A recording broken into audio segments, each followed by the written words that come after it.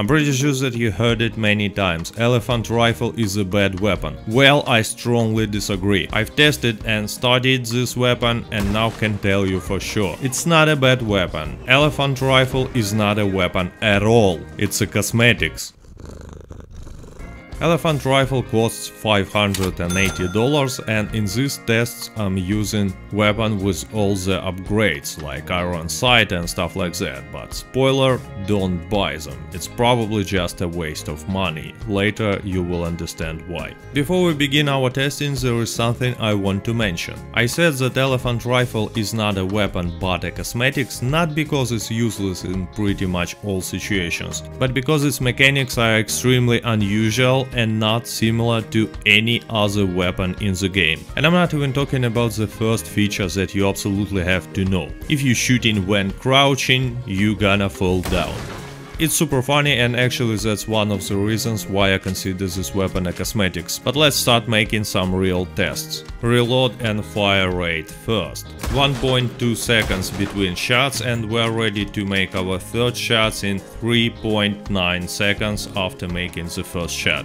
Let's compare it to double barrel shotgun. 0.56 seconds between shots and 2.4 seconds from the first shot to the point when we can make our third shot. We are testing the maximum fire rate here, not waiting for the bloom to disappear, because in most cases we're gonna use painted black anyways. And as you can see, even under these conditions, elephant rifle is a pretty slow weapon, and reloading it takes ages. Of course, when I'm gonna finish leveling it up, reload is gonna be 5% faster, but still. Usually in my weapon guides I'm also testing reticle bloom and compare it to the other weapons, but there is no use in this test for elephant rifle, because even when the reticle looks small, you still gonna miss way too many shots. So I don't recommend you to use it without painted black, and painted black grants us perfect accuracy. But there's one thing that I have to mention. If you're moving while aiming with an elephant rifle, reticle becomes much bigger. It's true for most weapons in the game, but it affects elephant rifle much stronger. So on practice, while you're strafing, if you're not using painted black, it's kinda hard to hit anyone even from the closer distances. Actually, from all my tests and experience in PvP, I can tell you for sure, if you wanna hit someone with this weapon, stay still. Now let's test damage and effective range. We're gonna compare the damage to the Carcano rifle regular ammo. None of us is using any ability cards at the moment. I have maximum overweight, and of course after each test weapons are getting clean.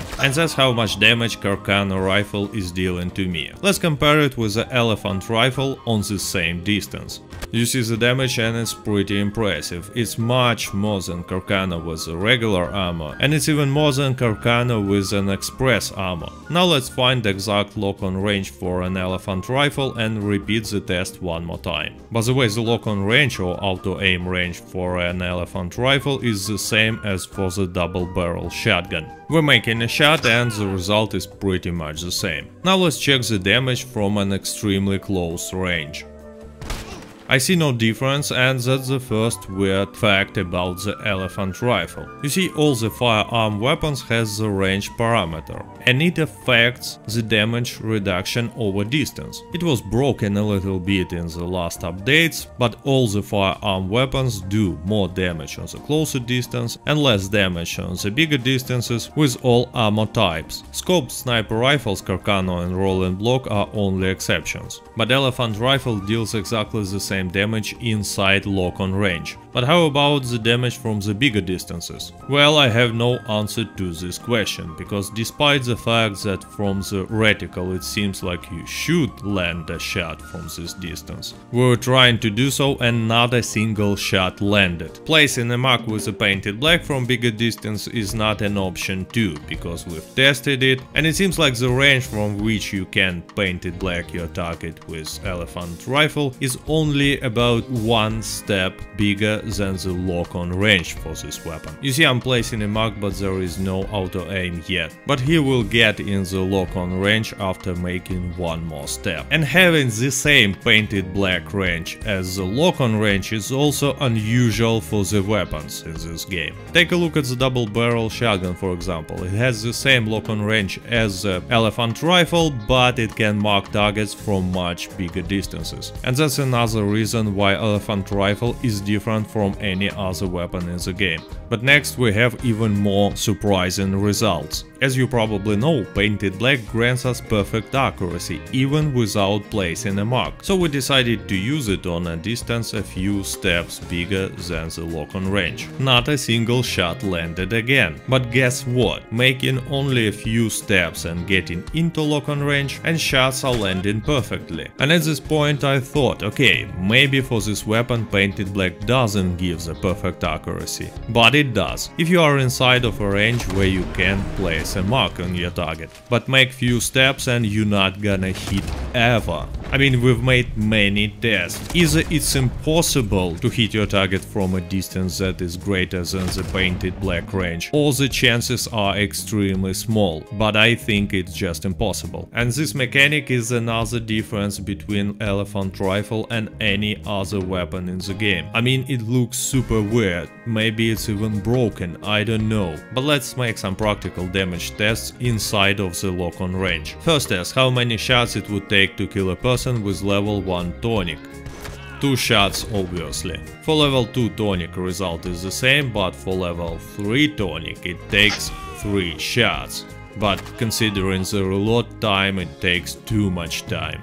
If we're gonna use 2 damage ability card, Lantern's Patience and Peak Conditions, we're still not gonna be able to one-shot level 1 tonic, but we're definitely gonna one-shot person without tonic at all. And now it's time for my favorite tests against the tank build. So my opponent is gonna use level 3 tonic, fortified health status and 4 defensive ability cards, Slow and Steady, Iron Lung, Fool Me Once and Sharpshooter. As you probably see now, it doesn't go well, and he's not even in a defensive mode. Anyway, it took 8 shots to kill a person in a tank build.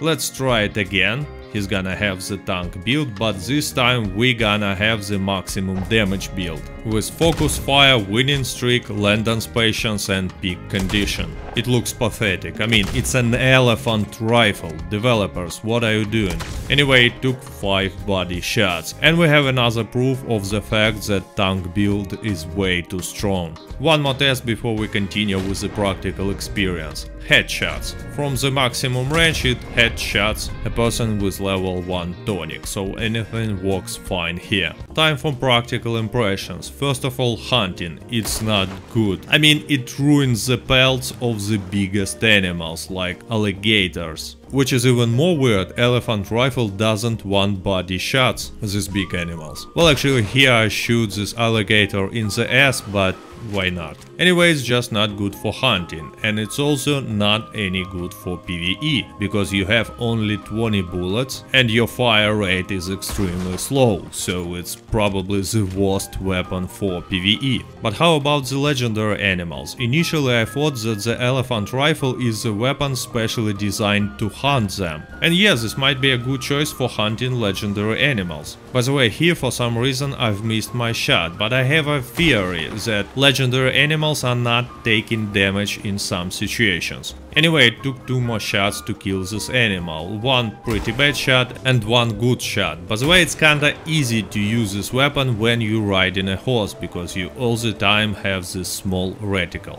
Anyway, if this weapon is good for anything in PvE, it's gonna be hunting legendary animals. I'm not quite sure whether it's the most effective choice, but it's kinda okay. PvP now. I've tested this weapon in 7 showdown matches, using it as a primary weapon. Of course, until I were running out of ammo. By the way, unlike Express and High Velocity ammo, you actually can buy Nitro Express ammo between the PvP showdown matches. I was playing with mouse and a keyboard and with auto-aiming.